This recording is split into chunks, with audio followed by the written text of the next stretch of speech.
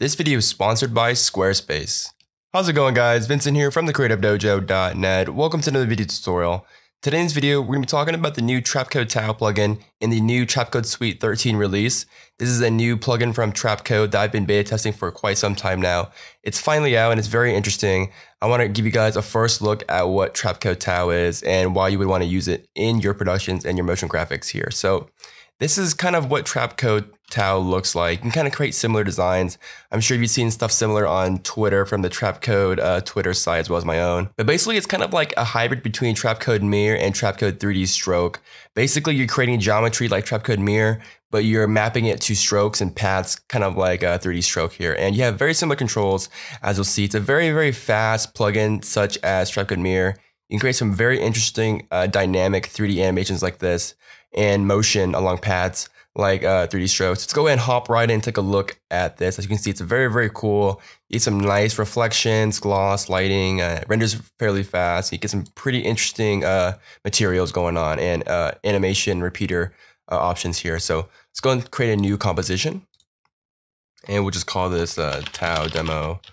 And just copy the background that I have in the previous example here. Just a white background. And we'll call it BG.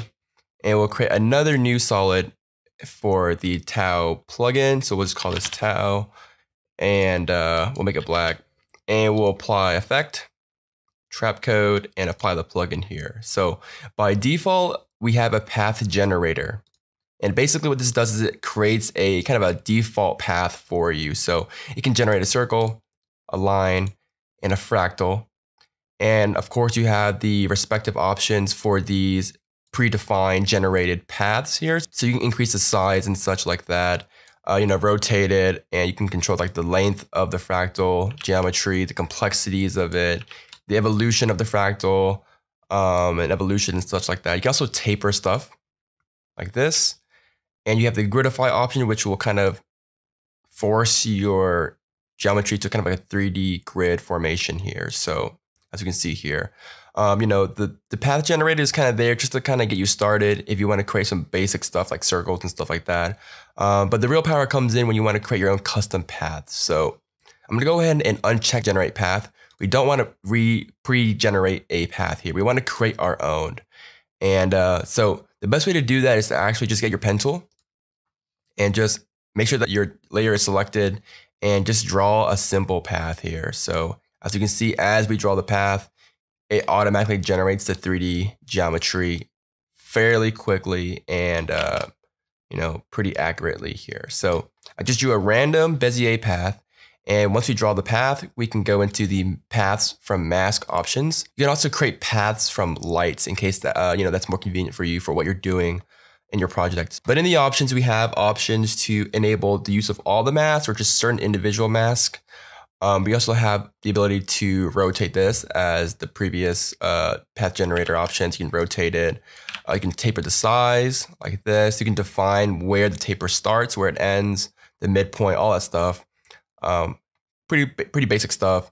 The fun really comes in when you go down into these segments right here. So right now, it just kind of extrudes the path and you have a basic geometry. I'm going to go and create a new camera just to kind of show you how fast this is. And we can just easily just rotate around it. As you can see, it renders fairly quickly, just like Mirror. So here we have the basic extrude n-gons. We can actually repeat the n-gons like this. You can kind of repeat the n-gons like this, kind of create this kind of segment path here, or you can repeat the sphere of it. So you can create spherical segments here. We can actually increase the segments, kind of create something like this. You can also define the number of sides for the geometry. I'm going to select the repeat n-gons because I think it looks pretty cool. We'll increase the number of segments, and we'll also increase the number of sides to maybe 6, like a hexagon or some sort, maybe 4.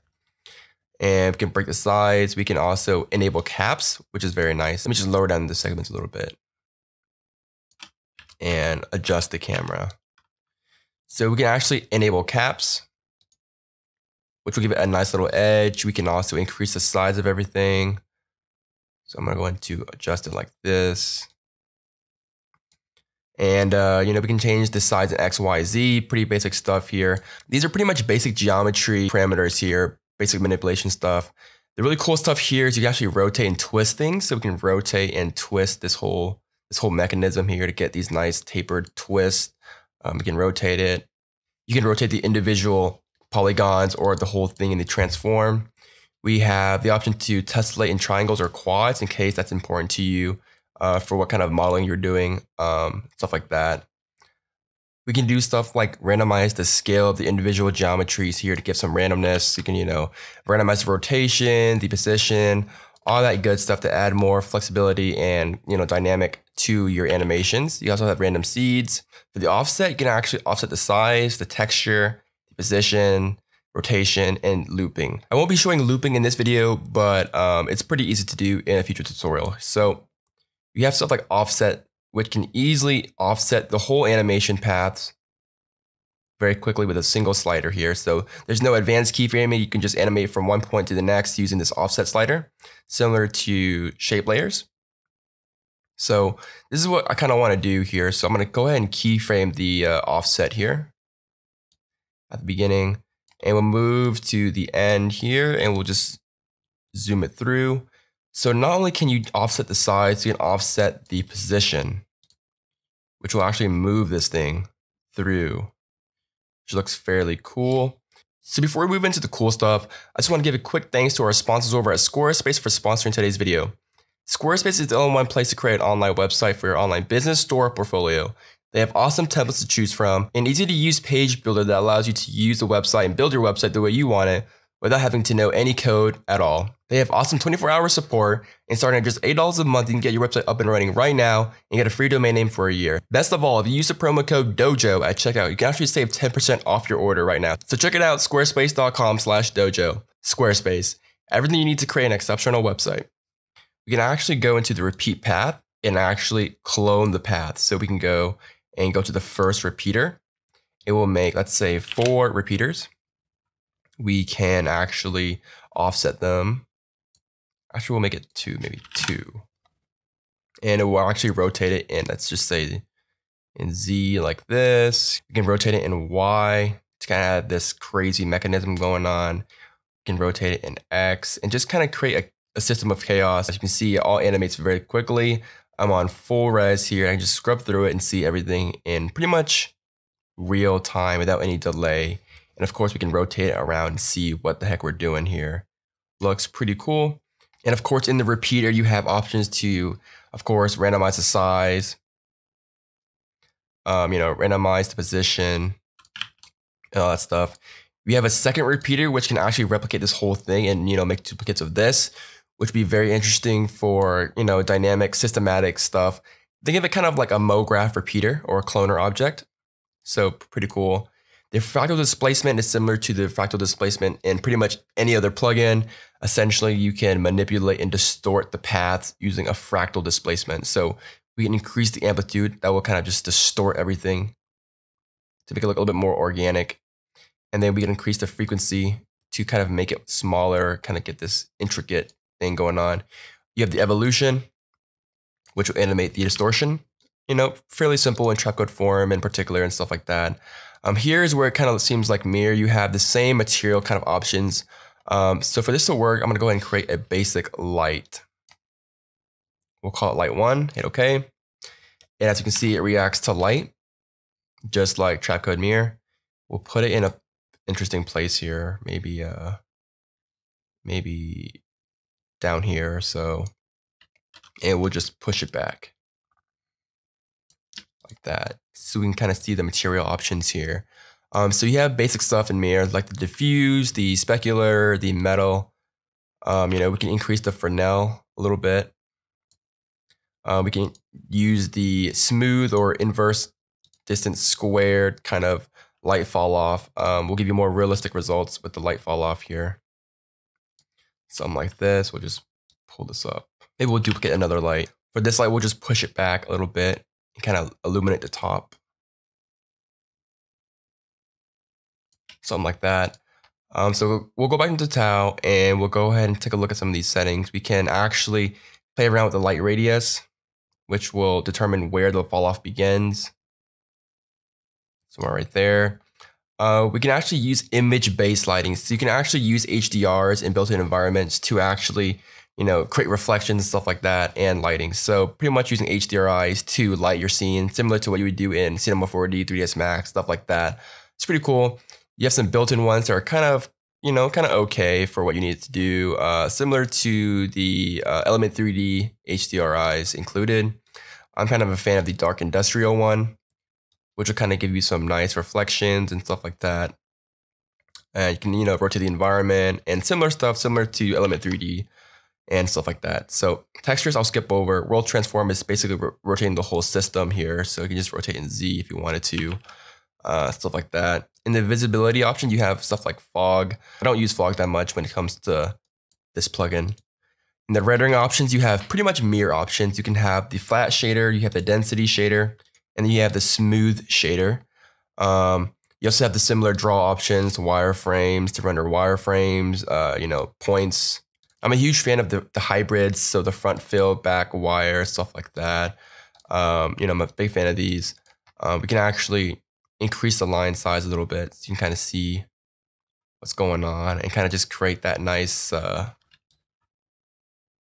of a cartoon drawing look, wireframe look, kind of like a 3D game or something like that. And of course, you have blend and depth mode, add mode, pretty simple stuff. Keep it off usually. You have second pass, which is you can actually enable wireframe by default over your existing geometry, which is pretty cool and handy. And of course, you have ambient occlusion. For some reason, whenever I use ambient occlusion, I just get some nasty bandings, even if I increase the multi-sampling, super sampling and segment geometry and stuff like that. You can get some pretty interesting results here. So if I increase the intensity, you can kind of see what it's doing. It's kind of creating this inner shading shadow. It really gives the plugin a whole new look for the geometry. And of course you can play with the radius of it, how deep it is and stuff like that Multi-sampling, always good to bump it up. The settings are pretty low in this plugin by default. Super sampling, you have up to 64 times, which again renders fairly quickly, even at high super sampling rates. So for example, 16, I can just move around at full res, still pretty much real time. It looks pretty cool. And that's pretty much it for this plugin. Tao is a very, very interesting plugin. Again, it's probably the most complex plugin out of the whole Trapcode suite. So by far, it takes the complexity of Mirror, but the power of Mirror, and mixes it in with Trapcode 3D stroke to kind of give you that flexibility of animation. Because honestly, Mirror was great for more static stuff. You can animate the fractals and displacement and stuff like that. But, you just can't really tell Mirror where to go. And with this plugin, it makes it a lot easier to just kind of define your path and actually animate it and create some pretty interesting animations here. Most of the animations so far have been more abstract, but that's because it's been in the beta for, for a limited amount of users. But with now that it's out in the public, you can actually see some pretty interesting stuff. And I can't wait to see what you guys can create with this plugin. So if you create anything cool with this plugin, let me know in the comments down below. But this has just been a really quick kind of introduction to the plugin here and what it does and kind of like the power of it. So just think of it like Mirror on steroids with options from 3D Strokes. So that's pretty much for this tutorial, guys. My name is Vincent Nguyen from the Creative Dojo, and I'll see you guys next time. Bye, guys.